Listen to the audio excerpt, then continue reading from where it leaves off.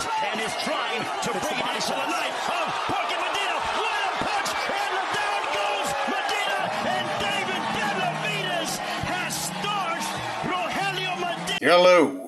That was fast. You could barely see what was happening until we decided to slow it down, to which we see a collar tie, touch, break, slip, rip to the body, which lowers the guard, right hook against guard, which loads the left, touch, which loads the right, touch. Following through with the momentum, he's hands down, left, right, left, right.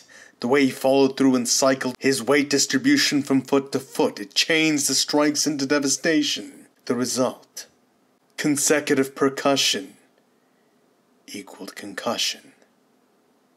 The result was deep rest.